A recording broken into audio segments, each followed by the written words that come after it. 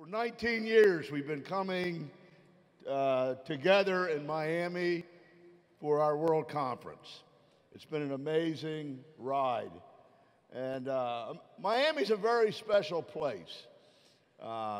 People come here to have fun, vacation, but it's also a hotbed for entrepreneurs. And for me, it's kind of like the center of the universe. You all come to visit, we have meetings, we have summits, because this is kind of like, you know, the Vatican or Mecca. Look, you're here, right? And it's a very special city, and we have a very close friend that helps make it that way. I've known the mayor, Levine, ever since we came to Miami in 1996. We kind of grew up together. I have to tell you that he's an incredible entrepreneur, and he made a sacrifice to make this a better place. And he really believes in what we do and what we're doing. So I'd like to introduce Miami Beach's Mayor Philip, and a very dear friend, Mayor Philip Levine. J.R. Loren, thank you very much for inviting me, because this is a great honor to be with you. And I understand we call all of you UFOs, unfranchised owners. I kind of refer to myself as an unfranchised politician. Something like that. Folks, I got to tell you, I respect so much what all of you have created and what J.R. and Loren have created, because you all, they represent the American dream. And that's what our country's about.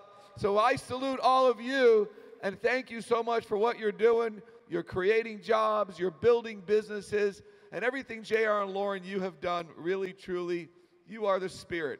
You're the spirit of our country by allowing all these people and all of these people to do these wonderful things. So I got to tell you, I'm a fellow entrepreneur.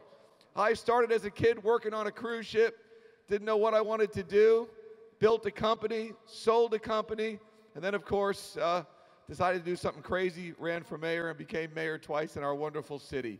And when I get the opportunity to be a bunch of fellow entrepreneurs like yourselves, it's a great honor to be here. So I just wanted to come out, welcome all of you to Miami and Miami Beach, because we need more people like you in our country. And I thank you so much for being here. Okay. And J.R. Loren, thank you for everything you do. Wait 1 second. We don't want you guys to forget Philip's face, because I know you don't know it now, but I guarantee you, in about 8 years, you'll see him running for the President of the United States. Listen, It's a fact. It is a fact, so pay attention. we're not necessarily of the exact same political affiliation, but he is a moderate.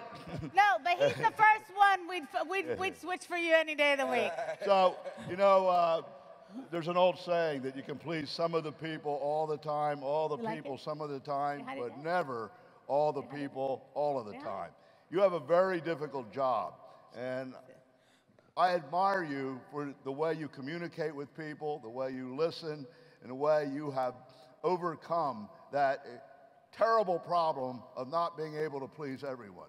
You do a great job, and I hope you do run for senator, governor, you haven't told me yet, or president.